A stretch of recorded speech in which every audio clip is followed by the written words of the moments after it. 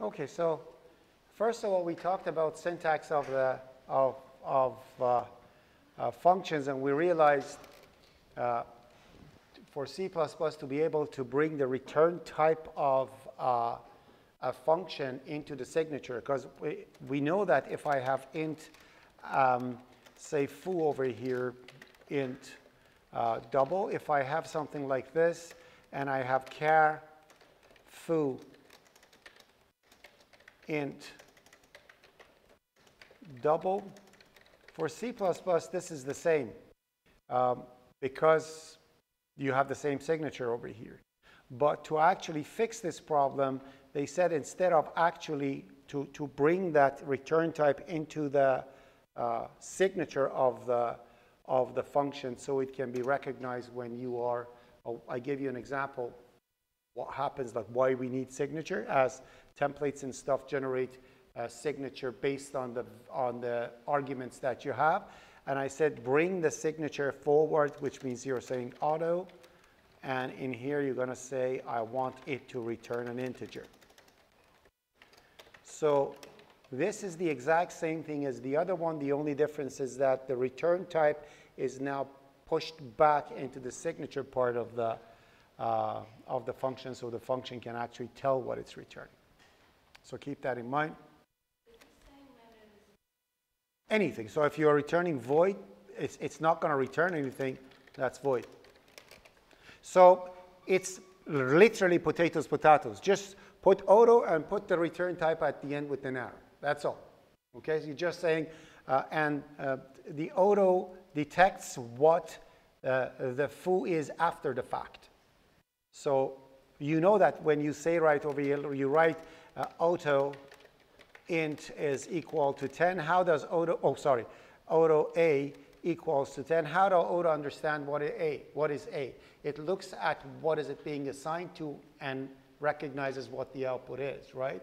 So compiler can actually recognize what the type is after the fact, after the variable is initialized, after the variable is declared over there. It can actually see what the type is going to be from the assignment, from what it is.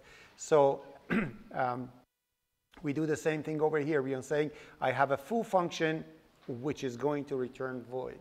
And therefore, the compiler can decide. The compiler knows what the return type is. Anyways, keep that in mind, and you can get used to it by writing it like this. So because what I'm going to talk about right now is C, I'm not going to use this format, but I'm going to switch to it later. I want you to understand something that it's kind of freaky, because students are already scared of pointers, and for some unknown reason. And because of that problem, I am using the old syntax just to show you what I'm about to do. So pointers are going to go to another level at this point. We're going to do something completely different with pointers, which is going to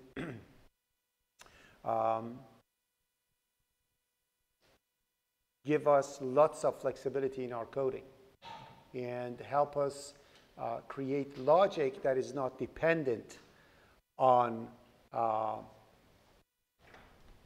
logics outside of its own territory. Say you want to get an integer and you want to validate an integer.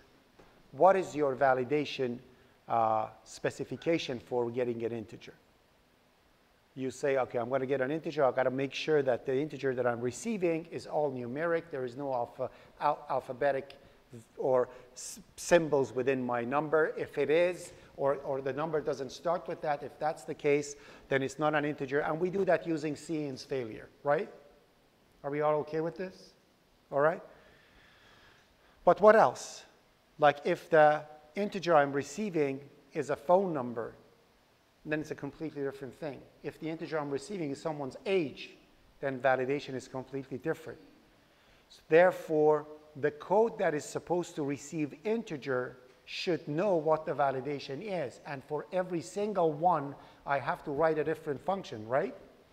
I have to have a get phone number.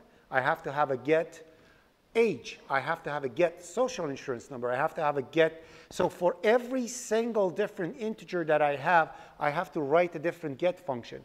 But when you think about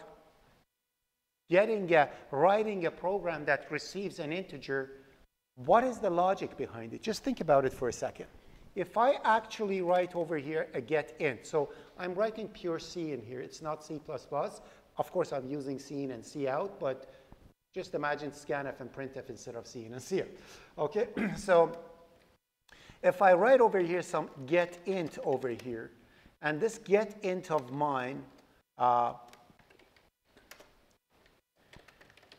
includes strings, so I can show messages too if I want to, but we'll talk about it later. So if I want to do a get int in here, obviously I'm going to have a get integer number that I want to get. We know that for a fact. There's no problem with that. Then I'm going to try to read that number. Okay, so I'm going to try to read that number. I'm going to go cin num, so I'm going to get the number. Then in here I'm going to say while cin.fail, right? Keep going back, correct? Keep going back, and I'm going to show an error message saying something like invalid integer. Try again, right? And obviously in here I'm going to say if cin fail, I'm going to clear the cin. Cin.clear. And no matter what, I'm going to do a cin ignore, just to get rid of possible garbage and that \n, right? So I don't know if it's the right thing, because I'm seriously, every single time that I'm writing an example over here, I try to come up with something that it just comes out of my mind. So if I make a mistake, you'll see it. If it doesn't work, you'll see it. This is OOP345 and IPC144, right? So what I do, if I want to show a message, I can do that too. So in here, I can bring something like a prompt in here saying, I forget about it. I'm not going to make it a compliment. But so it's going to so in here, I'm going to say cout. Enter your age, right? And a space after. Then I'm going to say int age is equal to get int, right? And cout.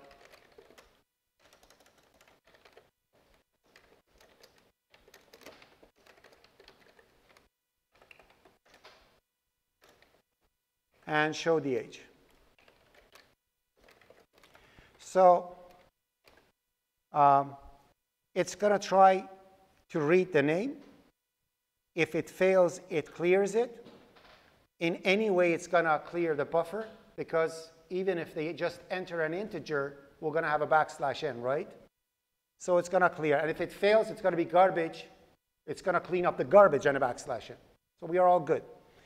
And the problem over here is that the cin fail over here is not going to work, because so let me just change it. I'm going to change it like this. I'm going to say cin clear,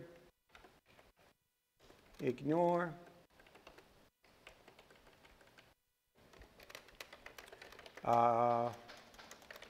Boolean done is false, and in here I'm going to say while not done. While not done, and I'll say else done is true. Does that make sense? So in here, if it fails, it clears it. Done remains false. And it's going to say not done because it's not done. Cout is going to print, which is fine. Let's even, you know why this gets printed, right? And why it doesn't get printed if it's lazy evaluation. Remember that? Confusing? I see blank eyes. I see like, what the hell is that? Are we okay with that? Or let me take it out. So if done is true, okay, if this not done is true, It's an and. It has to check the second condition to see if it's false or not. So it prints it. Okay? If the condition is false, false and anything is false, therefore it's not going to check the second one. Therefore, no error message. Right? We're good with that? Okay. So it's going to try to read the number. If it fails, it's going to clear it and say ignore. I'm going to bring the ignore out anyway for the backslash n that we said. And put it over here, so it's going to ignore anyway. And the done remains false until cin doesn't fail. If cin doesn't fail, then we're good and it goes through. So hopefully when I run the program 3 years later when it compiles, and I want to come back to the point that I wanted to make. So if I enter garbage, it's going to say invalid integer, try again. I should have put a column over there. I put an exclamation mark. Now if I put over here, I don't know, 34, it's going to say H34. Are we good? All right. Obviously, this has to be try again like that. And we could check to see if garbage, because if I do like this, because I'm supposed to be foolproof, if I do like this, if I talk like Yoda, I'm going to say 34 I am. Okay? It's still going to accept the 34, although it cleans up the garbage, but we didn't check to see if any garbage is coming after. We could have tested that by receiving one integer. I'm not going to do that. Okay? Do it at home, so it's not that foolproof. My point is, this is an age. An age is between what? Like, let's say we have to be in a age that we can write, so between 7 and 110 maybe. So that should be it. If it runs this program and it actually tells me what is your age, and I put this, that's not right, correct? I have to actually write in here something to test to see if it is a valid thing or not. We all know that. So a second condition has to be done in here. I have to say if, now I have to put my validation in here. So I have to say if num is greater than or equal to 7 and num is less than or equal to 100. Let's say if you're 100 years old, more than 100 years old, enjoy your life, don't do computer programming. So other than that, I'm going to say see out invalid age. Age, try again. So the second layer of validation is added if cin is clear. Are we okay with this? Now if I run the program and somebody writes over here 300, it's going to say, oh, invalid age to invalid integer, try again. Anyways, we'll fix that. Okay, so it's going to give us that error message that it's wrong, and it has to, they have to actually enter something right. Okay, so we'll fix that redundancy. So in here, invalid. So I'm going to bring that C out thingy that I had over here in, where do I put it? I'm going to put it here. So that's it. That's proper problem is solved. Okay, there you go. Now it's going to only say it like that. So this is fine. But what if I want to get number of students in a class? Then all I need to do is to change this thing between 2 and 36, let's say, if 35 people are supposed to be, correct? Validation is the same. I have to change the logic of my validation. Not only that, what if it's a port for a network, port number for networking? Then this has to actually get connected to the port to see if the port is busy, and if the port is busy, it should tell me it's wrong. So no matter what, the logic over here is supposed to receive an integer, see if it's a valid integer for that purpose, and change the validation, right? So what I need to change is that logic over and over and over. And because of that fact, I have to rewrite the code over and over and over, right? I don't want that. I want my get-in to be solid, and I want the logic to be provided to me, whatever it is, because I know the logic is supposed to return a Boolean and receive an integer. But how can I do that? How can I pass logic as an argument? Poof. You follow? I can pass an integer as an argument. I can pass a variable as an argument. How can I pass code as an argument?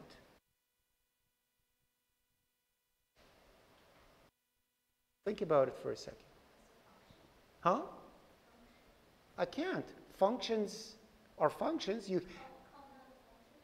Yeah, but then I have to rewrite my code again. Every single time I have to write another function. I don't want that.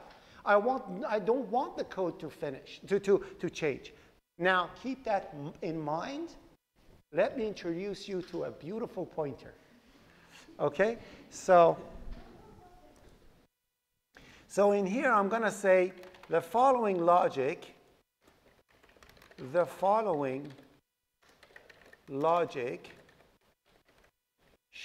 should change only. Only the following logic should change to make the validation work for different values, different types of value. Are we okay with this? So let's save this. And in here, I'm going to call it A. Why do we need pointer to functions? Let's go back in here.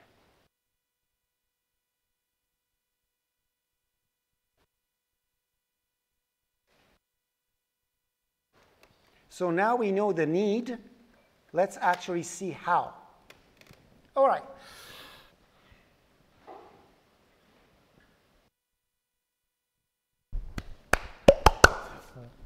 When we are talking about arrays, when I write an array in C language, I write something like this. I write an array, and my array is something like this. I write integer A 50.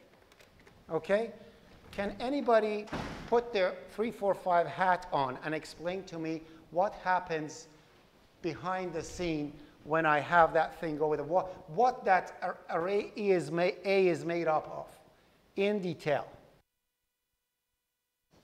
Turning these lights on and off is like a hit and miss thingy. Sometimes they work, sometimes they don't.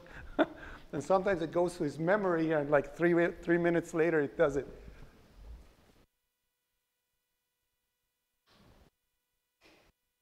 Yay. So can somebody tell me when let me make it easy. What happens when I say integer A5? Can somebody tell me? The program allocates a continuous memory block of 5 integer blocks. Perfect. So in this case, if this is 64-bit, an integer would be like 8 bytes. Perfect. So it would be 40. The program will allocate continuous block of 40 bytes. Fantastic. And then what happens to it? How do you access it? Yeah, using pointers. Yeah, I was going to. Okay, go ahead. Yeah. How do we access it? Using pointers. Where is that pointer? We can reference it. No, where is that pointer? It actually creates a pointer that points to those 5 integers. A is the pointer. So A is an integer pointer, literally. A is literally an integer pointer pointing to those 5 integers. And we proved it in OOP345 saying that if I have something like this, if I have something like this and I go see out target of A, that actually prints out 10. Because A is literally an integer pointer pointing to 5 integers. And we proved that one too using pointer arithmetic, saying if I say integer A plus two size of integers will be added to A. Therefore, target of A plus 2 will point to 2 integers further, which is going to be 30. Remember that? So that's how C language works. When you name something and you create something, that name that you're actually creating is a pointer pointing to the address of a bunch of stuff that you put over there. Do I make sense? Okay? And if you don't remember it, please go back to OOP345 pointers and watch the video from last semester. Okay? So remember, at name of an array is a pointer pointing to the beginning of that array. What is the type of that pointer? It's the type of the array. So if I had 5 employees, A would be an employee pointer. And when I say A plus 1, the size of an employee in memory will be added to the address so the array could jump to the next thing. So that square bracket that you use, the index operator that you use, its original job is to see what is the type and add that many sizes to the pointer. So indexes in arrays work. So index in array is nothing, but that's why everything in C starts from 0. It means from the address of the beginning, go 0 integers further. So it becomes the first one. Are we clear about this? That name of this entity holds the address of the beginning of the data of that entity, right? How many different types of data I have in computers? That's IPC 144, I think, if you can recall. I have 2 different types of data stored in memory. Do you remember that? Anybody remembers that? Data in memory is divided in 2 different categories. What are those 2 main categories?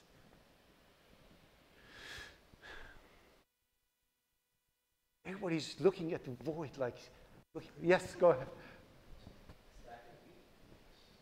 No, that's two different types.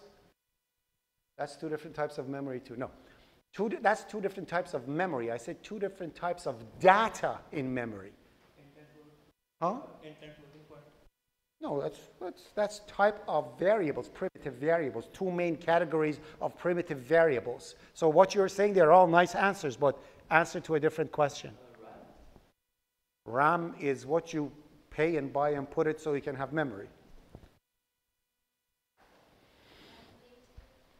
Huh?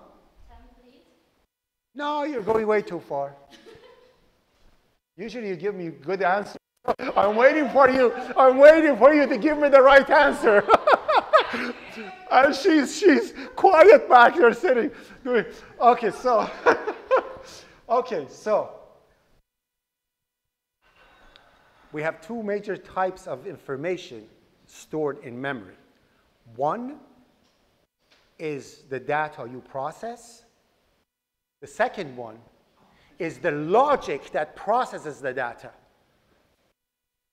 When you execute a program, what happens? The compiler brings your executable in RAM, tells to CPU, this is the beginning of the data that you're supposed to execute.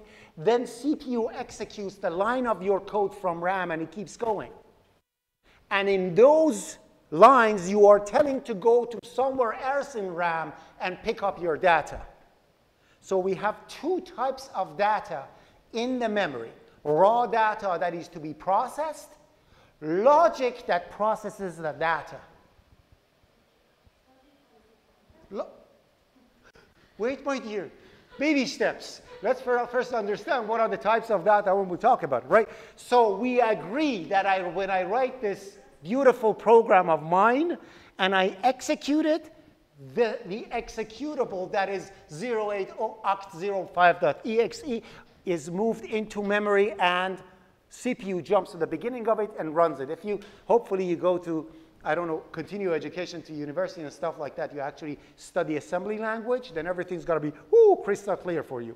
But let's understand that. Your code, your C code, what is C code? Is it human language or computer language? Human language, right? It's not computers, it's us, it's our language. I know it's weird, but it is our language, okay? So it's human language. It gets translated into machine code, and the machine code is machine code, and that machine code actually goes into RAM. So the equivalent of this is going to go into, I said RAM is wrong, memory. It goes to memory. He puts that, whatever the compiler chooses to put it in, it goes in there and gets executed. Are we okay with this? Are we okay? 1? Are we okay? 2? So beautiful. Now that we know that, let's write a very complicated function in here that I hope everybody understands. So I'm going to say over here, void add int A, int B.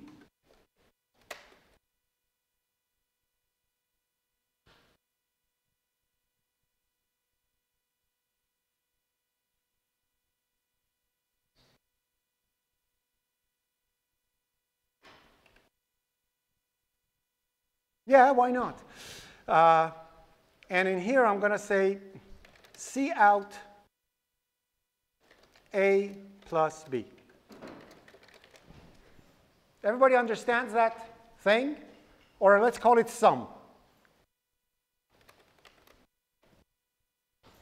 Are we okay with that function? So now in here, I can have integer A, integer x, integer y, and I can say sum x, y, and return 0. Whoop. And let's write another one. I'm going to say multiply, and that's going to be that.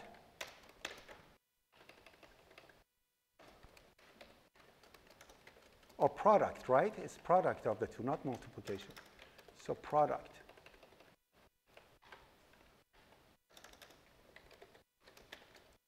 X and Y. And if I run the program over here, this beautiful thing happens, which actually 2 numbers are printed over here.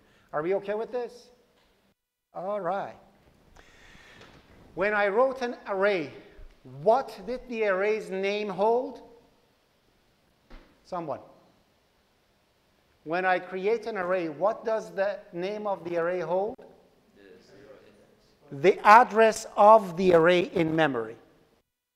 When you create a function, the name of the function holds the address of the logic in memory. Which means I can actually see where they are. I can actually see where sum is.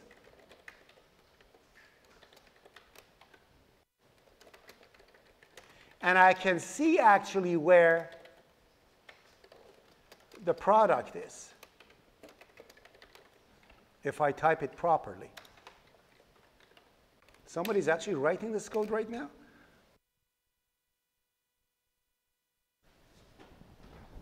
That's the address of sum and product in my memory when it was getting executed. And that's why when you forget the parentheses over there, you get this weird message like, if you want to extract the address of the thing, you should do and this and that. Remember that? That's what it is. So the name of the function actually holds the address of the beginning of the logic. So only if I could create a pointer that could hold that address, I could set that pointer to different types of function with the same signature, right? And just call them. So if I could have a function pointer that is a pointer that can hold the address of a function that returns void and receives 2 integers, if I could create a pointer like that, I could simply put the address of these 2 in those and in that function, in that pointer, and call the pointer itself instead. So the parentheses you put in front of a function, that's actually an operator.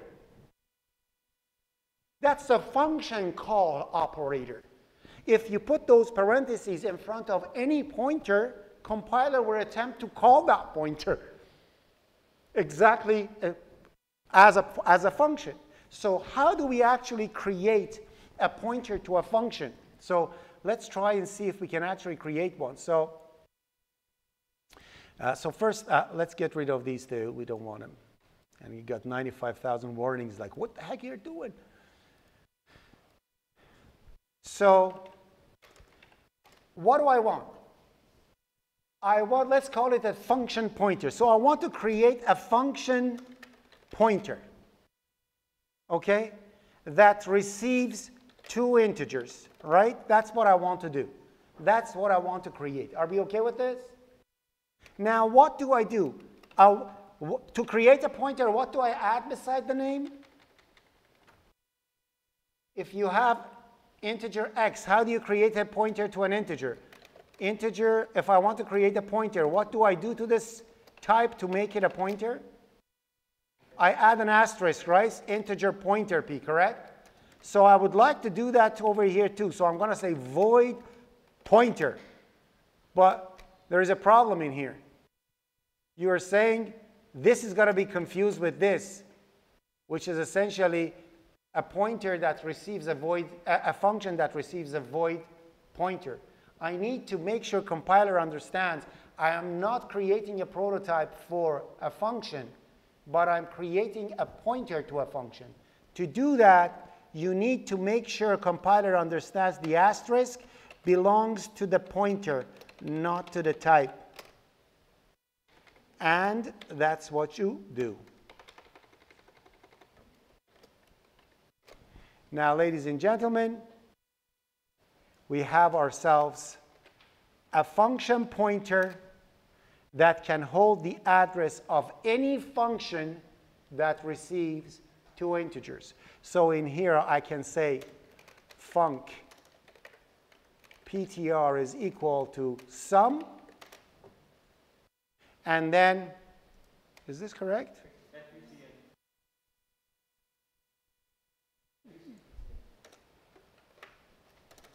Func ptr is equal to sum.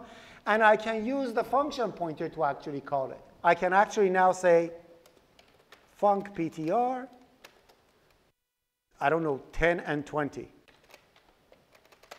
Because it was set to sum, it's going to show the sum now. Now I can set the func ptr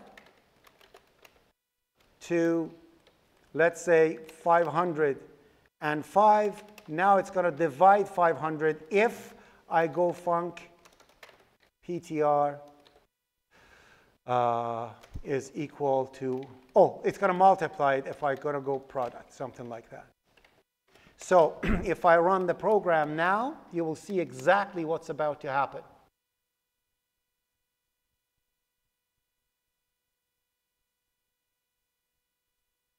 Okay. All right. So it's going to run over here. First of all, x and y. We know that. So we know when I call sum, it's going to call sum. When I call product, it's going to call product. No biggie. But now, this function pointer is null. Garbage in it, right? It's garbage. Now it's going to point to sum. Wherever sum was, func ptr is the same. And as you see, it's telling you that I'm holding the address of sum. You see that? So when you are calling func ptr, it's going to go to sum and execute sum. And now I'm going to say put, and I'm going to say put prod into func ptr. And doing so, now func ptr is going to point to prod. And when I say call func ptr, this time it calls the product. Are we okay with this?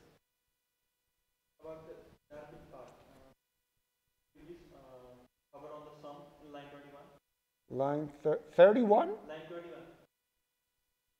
It's only 29 lines. Am I? Yeah, 21. 21. Okay, so in 21. Yeah, the sum part. What's its address? Why do you care? It's somewhere in memory, and you know where it is. The name of each function holds the address of that function. Where do you care it is? Whatever it is, you can put it in func ptr because they have this exact same signature. Two integers and returning a void. And on purpose, I'm not putting anything in front of it because I don't know what's going to get passed to it. Any function that receives 2 integers will do. Are we okay with this, hopefully? Are we okay 1? Are we okay 2? Sold. Okay, so now that we know what function pointers are, see how we can actually utilize it in the beautiful function that I had for, what should we call it, for validation. So I'm going to say over here, b.func ptr .cpp. Function CPP.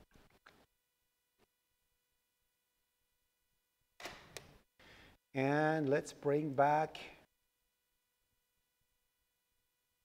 what the devil? I don't want OOP345.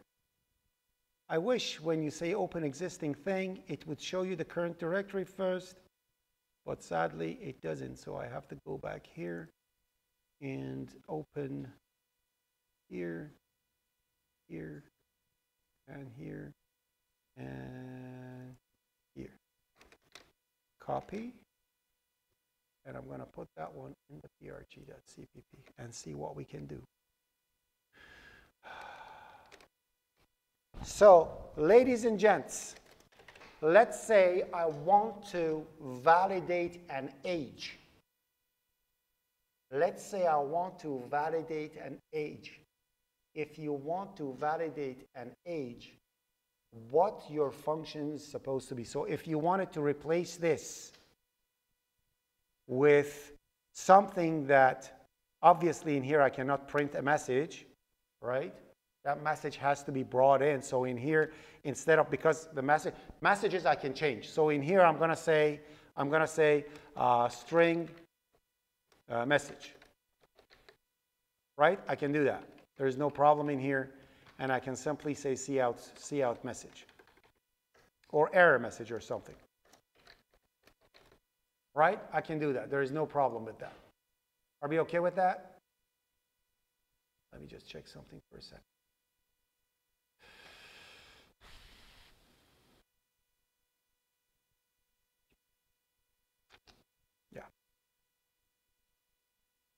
Yeah, so I can just pass a message over there, right? We could make that message actually with the reference just to make sure I'm not occupying too much space and I'm using the same thing, so I'm just going to pass the message.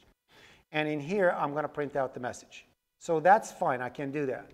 But if I want to actually show this over here, what do I do? What do I do for this function thingy? What should your function be if you want to write a function that checks validity of something? Let's say we want to forget about whatever you are writing. Let's say it's for age. Okay? If it's for age, how do you write a function that can validate age? Obviously, the name could be valid age, right? And what should it receive? What is a parameter? An integer. Integer age. Okay? So that's what it's going to receive. And what is it supposed to return? An int. Now put your 345 hat and 244 hat and know that we have something that holds true false. What's a boolean, right? If it's true or not, if it's valid age or not, right? So valid, I want to see if it's valid. I'm not going to do anything just to see if it's valid or not. So I'm going to here say return age being greater than or equal to 7 and age being less than or equal to 100. So that's my valid age, correct? And in here, instead of this, I am going to write valid age. And I'm going to pass the num to it. Are we okay with this? Right? And if I want this thing to be a valid number of students, it's the exact same thing. Valid number of students in class. Wow, look at the name of the function. Okay? And in here, I'm going to pass a num, and we'll say we need at least, like for a class to actually be held. What we did, 5? I don't know how many. Let's say 5. If it's more than 5 and less than 35, that's a valid thing. and less than 35, okay? Are we good? So now if I want to make my getInt actually change it, check with the valid number of students in class, I have to change this function to that, right? I can't. So what is the signature of a pointer of this function if the name of the function is valid? If the name of the pointer is valid, how do I create it? Should I choose a victim, or are we going to have a volunteer? You see the function, give me the signature for its pointer. How do I create the pointer? Bool, so we start with bool.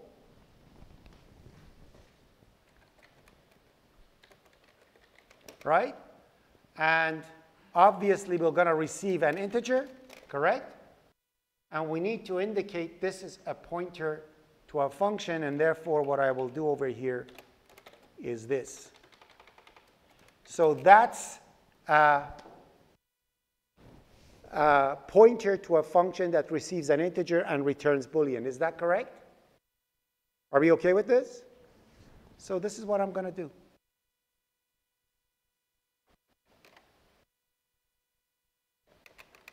Ta-da!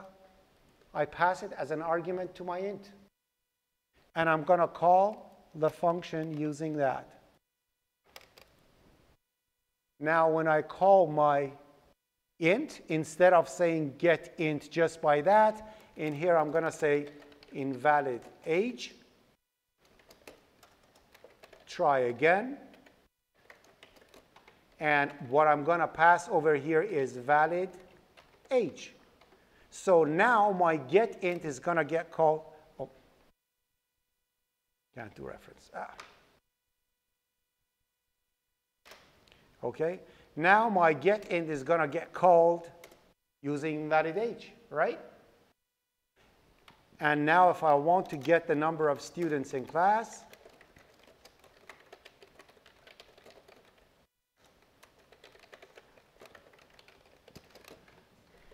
now in here I'm going to say int num is set to getInt. This time it's going to be valid. What did I call that? Valid number of students in class. I think it's too long. It doesn't like it. Valid number of students in class. And the string message is going to be invalid number of students in class.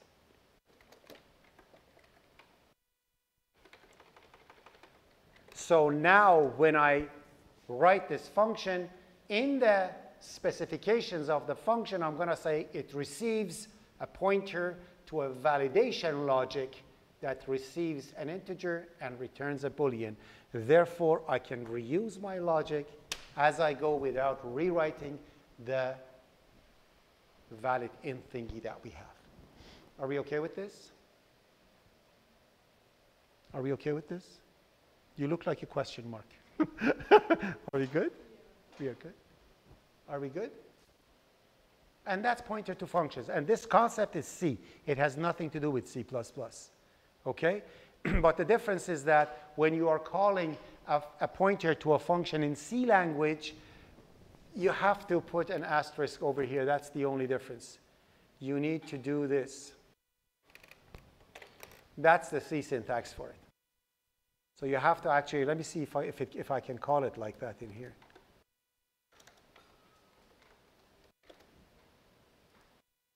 Yeah, I can. So that's the C syntax. Okay, so that's C syntax. Okay, and this will be the C++ syntax. Obviously, you can call, you can use C syntax in C++, but you cannot do it the other way, right? C++ syntax. Now, if I run the program, it will work for both cases. It doesn't make any difference what I have. So when it's age, the validity is going to I didn't fix that double message, did I? I did? I don't know, we'll find out. So if I put over here 1, 2, 3, 4, 5, something like that, invalid age, try again. I put 3, invalid age. I put garbage, invalid integer, so that's good. Now I'm going to say 34. It's going to say age, number of students in class, like that, invalid number of students. So you see another validation is being called in here. And like that, we can actually save lots of time. Oh, I forgot actually to mention that this is the number of students in class, but anyways. So see out.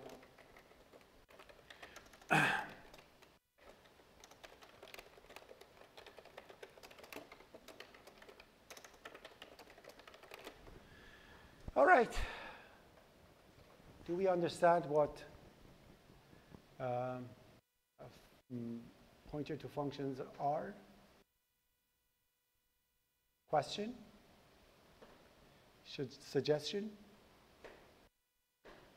Objection? Another thing that these pointers can do that is very useful is that you can actually, let me see if I have an example over here for it so I don't have to rewrite it for you. Yeah, so you can actually put them in an array. So in here I'm going to say use of, so BC, I'm going to say use of func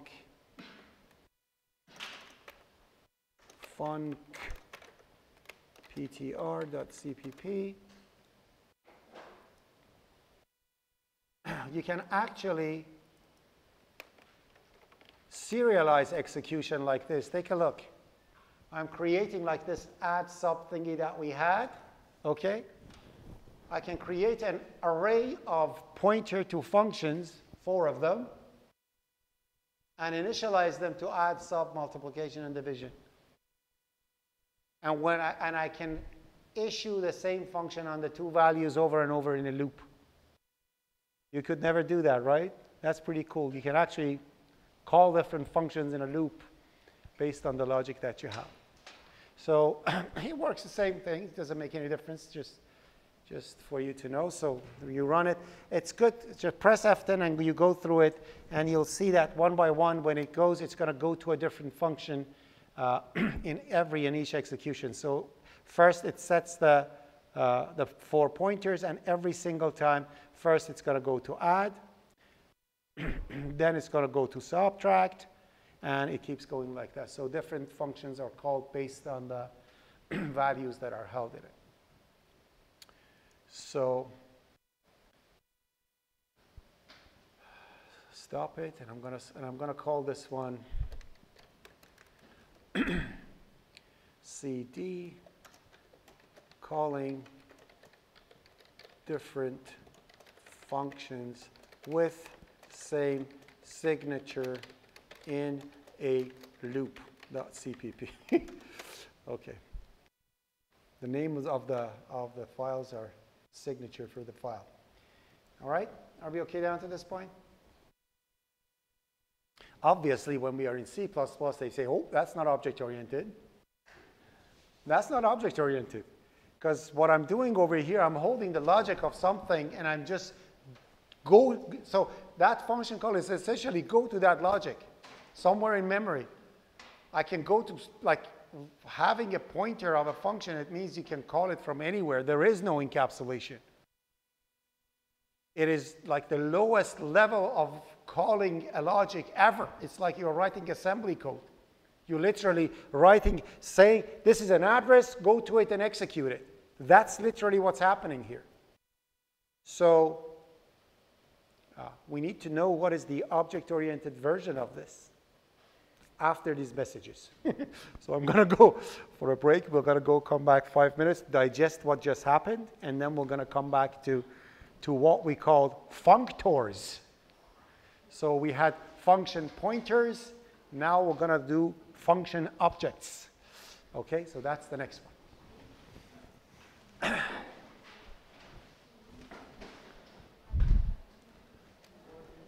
And please remind me to resume recording after I come back, after we come back, and I just lost my status bar. I hope that, there we go. Why can't we pass logic in C++? Why can't we pass logic in C++? We are creating a container of of functionalities, right? What is a container of functionality? A class. I can put functions inside the class.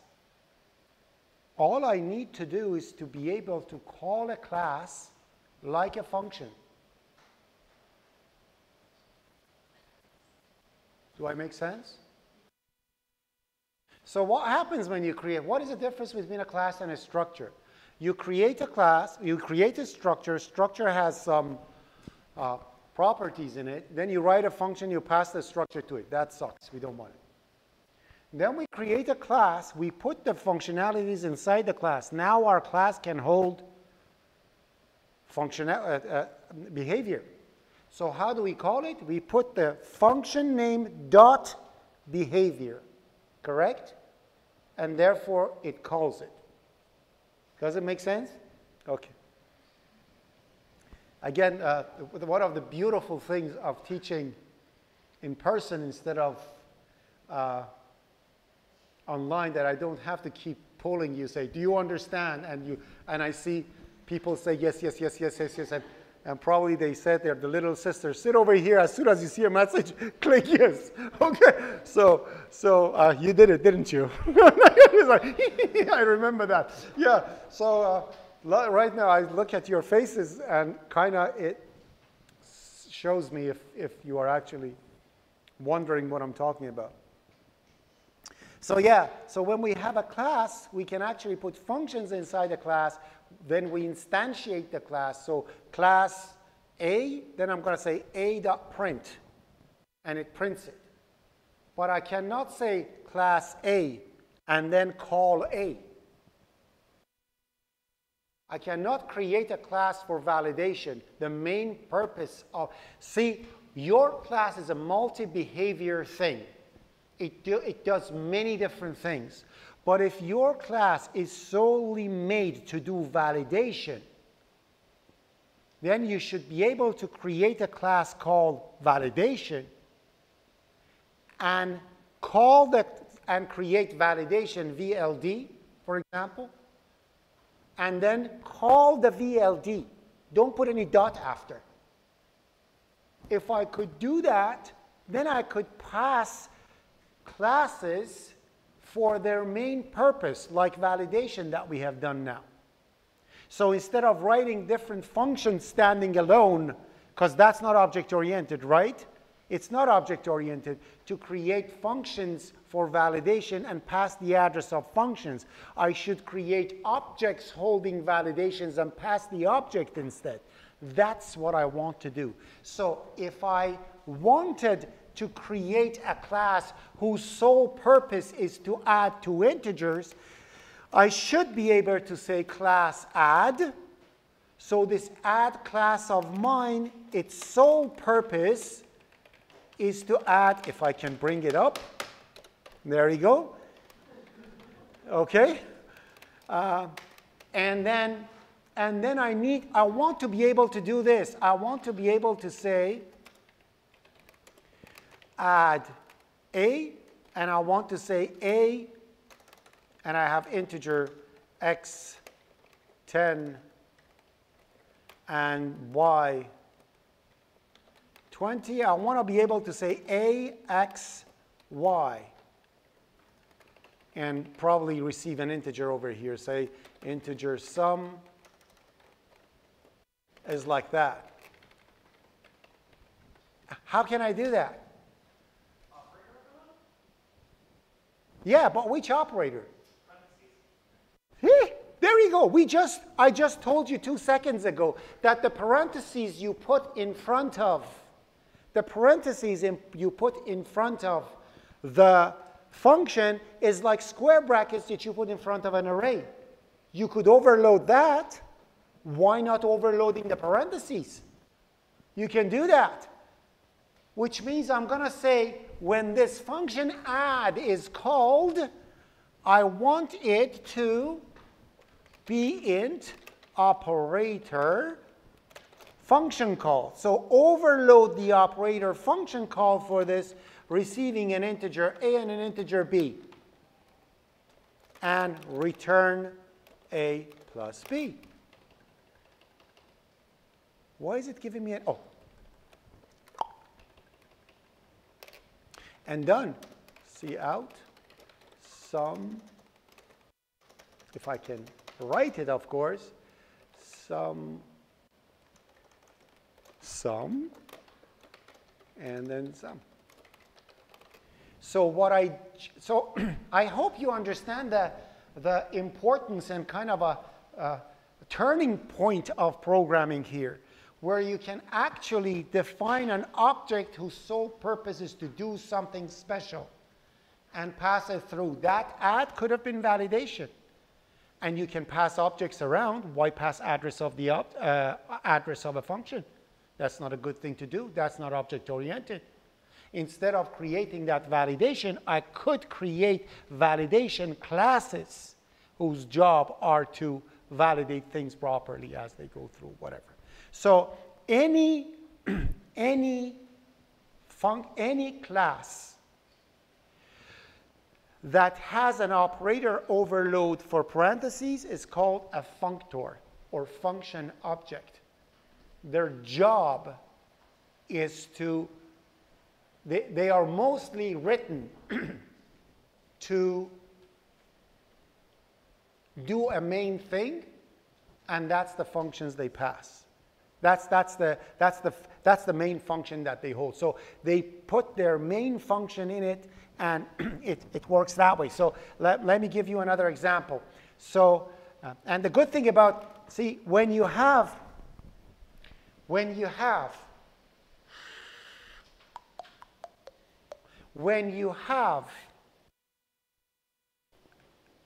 a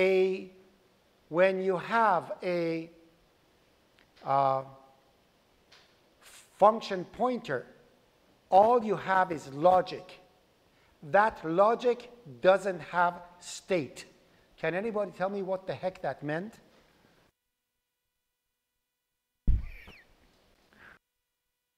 What is state? What is, when I say something has a state, what, you all passed web programming, right? Like you have done web, you did do some internet thingy, created web pages, right? Why everybody's laughing? Like, you did, right? You created HTML pages, correct? Did you create? When you submit something in HTML, what happens to the data? They all vanish as in each submission, right? So essentially, that's what they call. They say a web page is stateless unless you use something like ASP.NET, or you use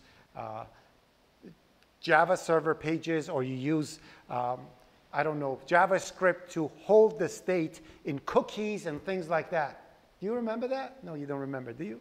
No?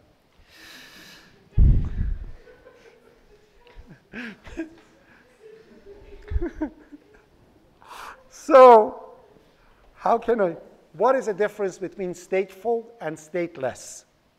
Okay? A stateful thing remembers what it did before. A stateless thing does something and forgets everything. That's literally why we need object orientation, because you call functions and functions forget everything. You put the functions inside the class, the function gets called, and it's still, the attributes are there. So it can remember what it did before. It can hold its success in an attribute. It can remember what was the last output in a string. It can remember if validation was successful or not. Are we okay? You still look like a question mark. Are we okay? Do we understand what is the difference between stateful and stateless? A function is stateless. Of course, we put a static variable in there, and we say now we can remember what it was before. But that static variable is shared between all different aspects of that function, not for different ones, different calls. For each call, you don't have a separate state. This is what we have in here. Let's put it this way. Let's say I have a class line, okay? So the sole purpose of this class is to draw lines, Okay? That's what I want to do. Now I can put over here character and call it fill and put something like, say, dashes in here, which means by standard a line is drawn with dashes. Are we okay? All right? Now in here, what do I do?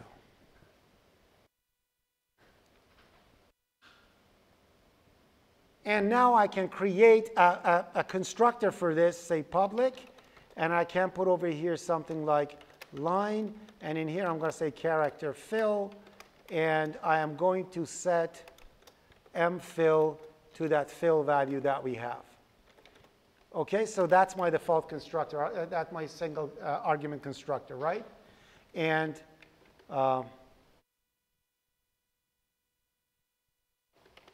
going to remove that default value, and I'm going to put it in here. So we don't need that default. But anyways, okay? So that's my constructor for this thing. Okay, so it can either create. Now, what I'm going to do over here is I'm going to say void operator.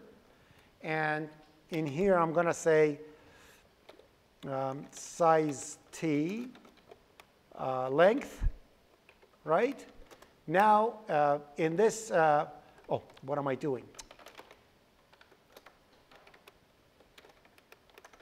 Size t length, and in here I'm going to say for size t set to 0, and size t I set to 0, I less than len, and I plus plus, and I'm going to say cout, what am I couting? Cout mfill, right? Okay. Now, what happens over here, it becomes a stateful thing, which means I can create, I have the add. Let me have it as two different ones.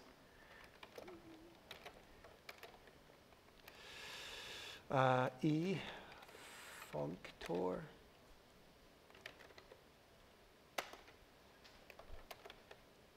F functor. Oh. And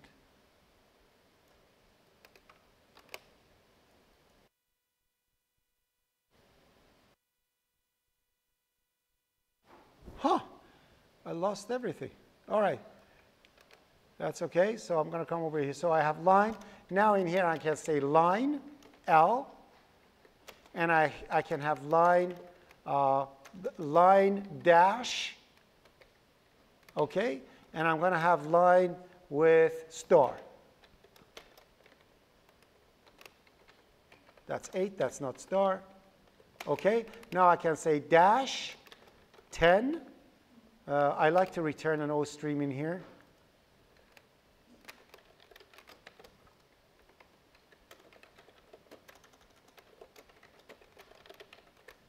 Oh, cout. Return. Oh, sometimes my brain works in wondrous ways. Okay, so return cout. Now in here I can go dash and go to new line. And then I'm going to go star 20 and go to new line. Right? So what happens over here, dash prints dashes 10 times and star prints star. Didn't I change it to star? Or I thought I changed it to star. All right. And now my stars are stars. Okay? So you see the difference over here? The functions, I'm not saying dash dot draw. I'm not going to say star dot draw because I know dash, I can say dashes or stars. Okay? And it's going to draw a line of that because that's its sole purpose. Are we okay with this? All right. So if that is the case,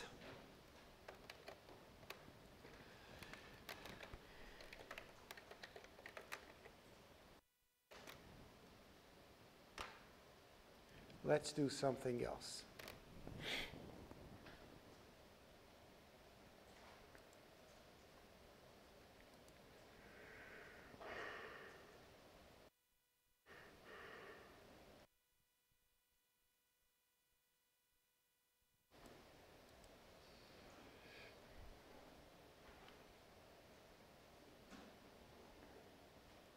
Just a second.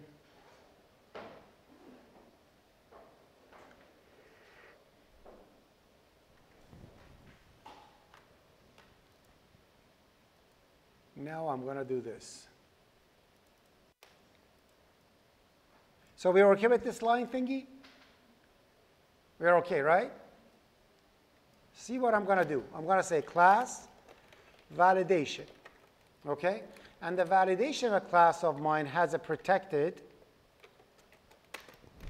arguments, because when you do validation, you don't want them to do it more than a few times, right?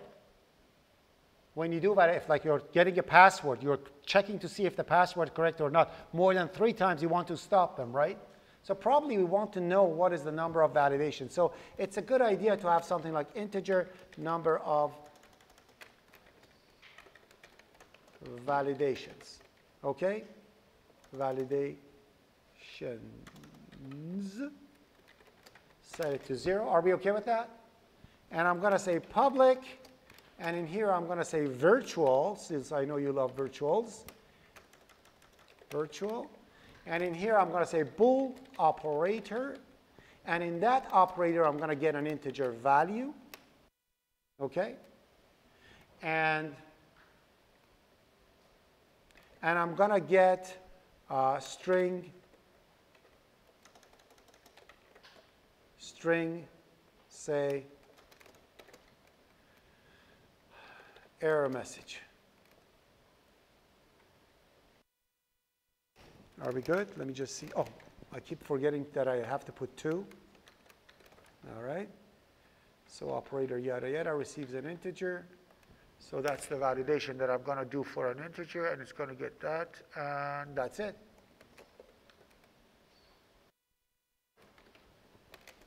So that's my validation. And why am I getting an error in here? You don't have semicolon after zone. Oh. All right. So my base of validation is something like this, validation for an integer. So probably I should have called it integer validation, but let's call it validation, right? So, or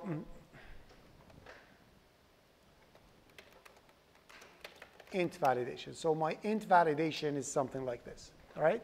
So it accepts an integer value, and it does the validation. Now, if I want to actually write a validation for, say,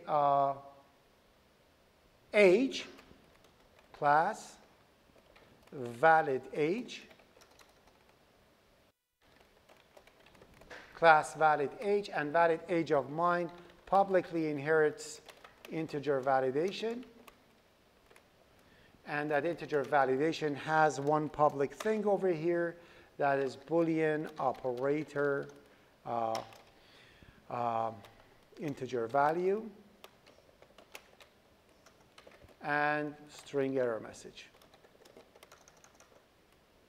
I'm not going to put that.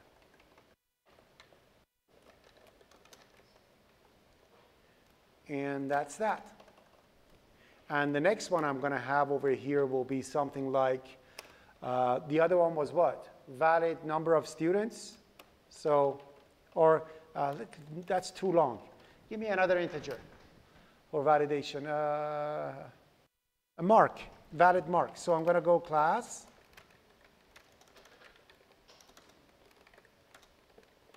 Valid mark.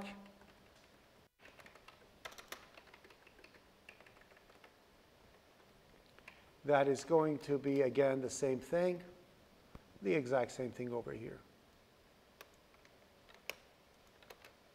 OK? So I have now 2 classes over here created out of integer validation, right? So what I will do, I will just implement the validation for each one of them properly. So essentially, I'm going to say,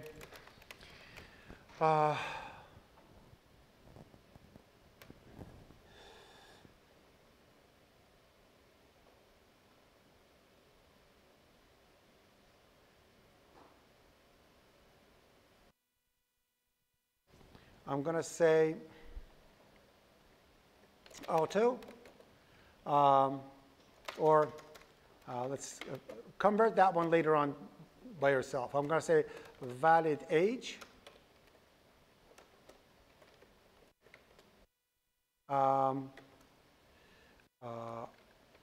Operator equal int validation and string error message. And for the validation of these things, I'm going to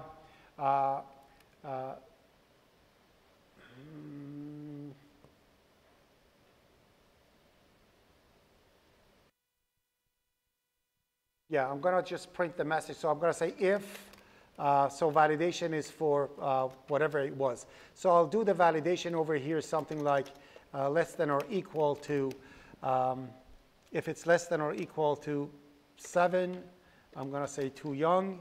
I'm going to say cout error message.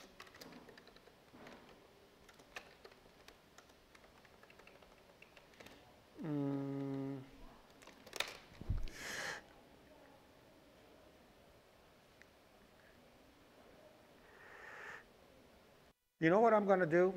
Let me change these things to references. I'll tell you why. I'm going to make these things to actually set the message out there to whatever it is. Like this, it's going to be better. So I'm going to make the string go out instead of coming in.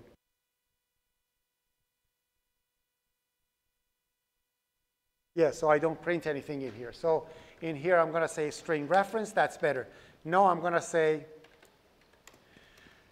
error message set to, what do I do? Too young to program. To program. Okay. And in here, I'm going to say number of tries. I can actually mention how many. So in here, I'm going to say, what is that? I can do 2. Do I have string head over here set? Include string.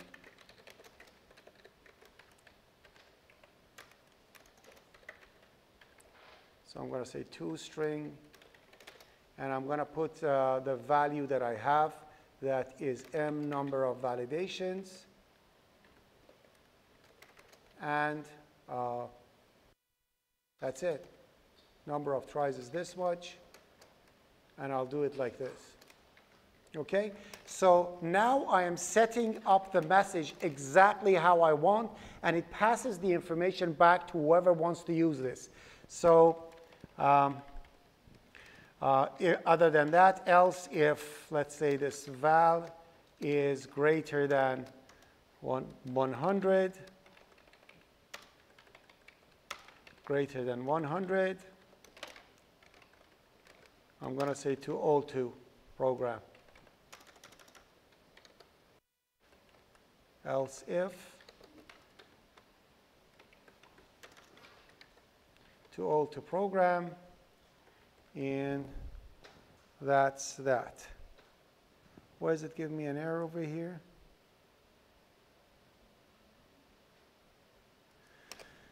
That should work, doesn't it?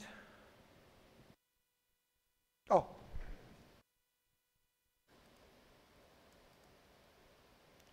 I forgot it's a string. So in here I'm going to go plus, and in here I'm going to go plus, because I want to print one string.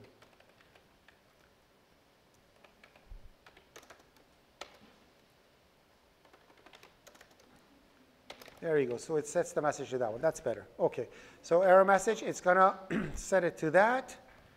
And what else? Yeah, so let's be pessimistic. Boolean result is false. Other than this, I'm going to say result is true.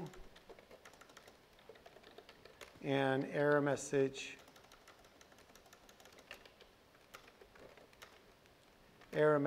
is blank. Return res. So by doing something like this, Now, valid mark is going to be the exact same thing, so I'm just going to copy it over here and put it like that. So this is going to be valid mark.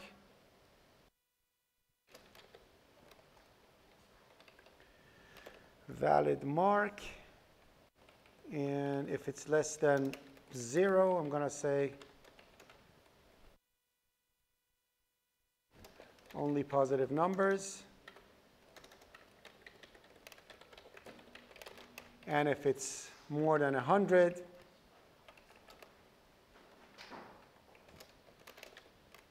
value too large.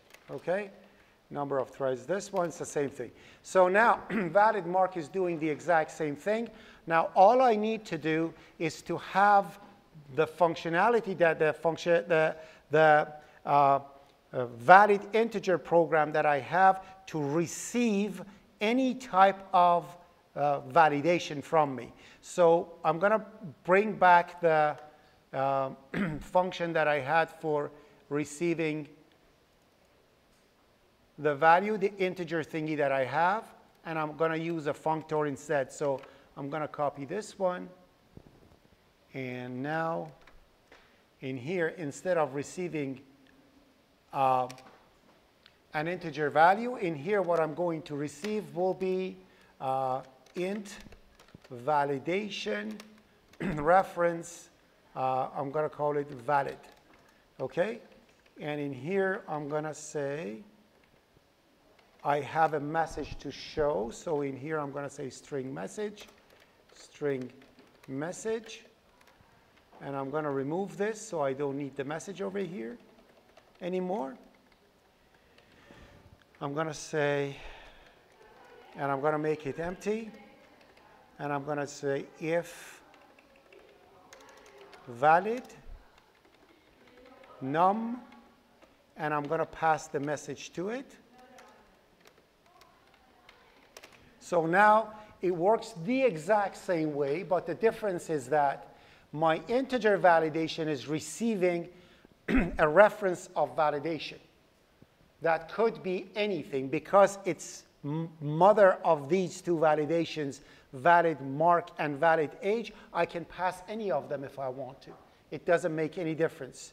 So in my program in here, I'm saying no matter what type of validation it is, call it, because the function pointer, the function operator is overloaded, it is going to call the proper one based on what the object is.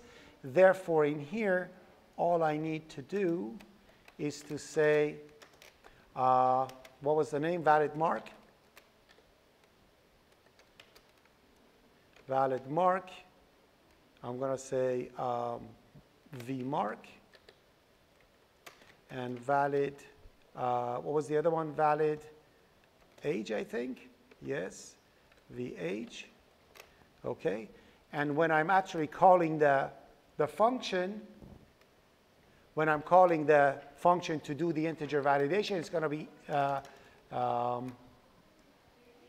get int, so integer age, get int, and I'm going to pass the valid age to it.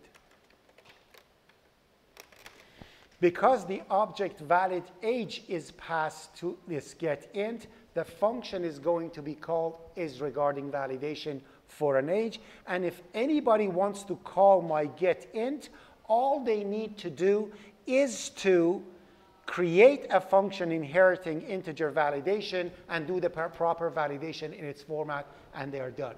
So the difference between this one and the pointer function, that pointer to function that I had, was that the validation is stateful. It can actually test for each one of them to see how many times the validations were done. And the next thing is good about it is that it's object-oriented. Okay? So that get in thingy that you see the next time you're coming in, I'm going to, you're coming in or you're, yeah, the next time we are online on Friday, I'm going to actually make this fully object-oriented with an object being validated instead of calling a function. But complete this code. I have to It's the end of the class. I have to leave because I have to reach to the other one. But I'm going to say complete the code for the other one. So the other one is integer mark set to get int vmark. Let me just compile it, make sure it's OK. Control F7. The execution and test lies on your shoulder for the next one that you are coming in. OK? Walk through it, and you will see the functor actually will be called properly based on the object that it's working with. OK? I'm going to save it. So I'm going to say execution not tested. Execution not tested. Save it, and I'm going to push everything right now. Please take a look at it for the next time. Next time, I'm going to put this in full action with all the object-oriented features that it had. Also, we're going to work on a new type of function. So we talked about pointer to functions, right? We talked about functors. The last thing we are going to talk about is lambda expressions to see how you can actually have a variable holding a function. OK? A variable holding a function.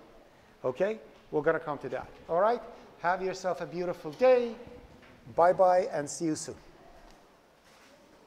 Thank you, Professor. Thank you.